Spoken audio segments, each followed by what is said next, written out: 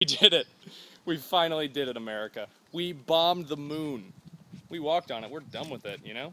We can't have another country have a chance to walk on it. Russia's like, 2025, we're going to walk on the moon. No, we're going to blow it to pieces. You know? Good riddance, too, because the moon makes you squint at nighttime. No more of that. It's supposed to be dark at night, moon. I thought, if anything, Apple would have had an iPod ad etched with the laser on it, because I would totally pay to put my YouTube link on there, you know?